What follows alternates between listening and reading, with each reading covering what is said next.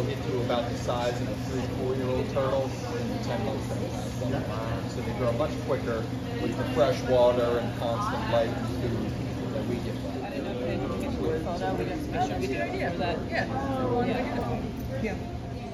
Here we go. Do you want to get on either side of the golf cart? Where's Kristen? Get in there. Here, I got it. Yep. Mom? Yes. Here, come over here. Come on. No, over here, wherever. Okay. Wherever, as long as you're in the picture. Okay. And the Jerry Fund is named for Jerry, who was her husband, my father. Okay. So. The Jerry Fund is pleased to announce its inaugural grant to Hannah Topp and Kristen Schaefer, teachers at Cape May Technical High School, for Operation Osprey. Along with Paul and Dan, we created the Jerry Fund to honor the memory of my husband, their father, Jerome Greenberg, better known to everybody as Jerry.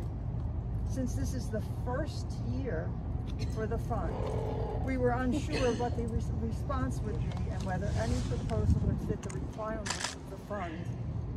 Imagine our delight when we received Hannah's proposal. It is a perfect match. Let me explain.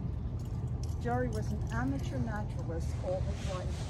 He loved the outdoors, especially hiking and canoeing in the Pine Barrens and boating on the ocean. He had exceptional observation skills, seeing what most others would miss: wild orchids, insect-eating plants, trapdoor spiders, lichens, wild cranberries, which are sour, and blueberries, which are equally sour.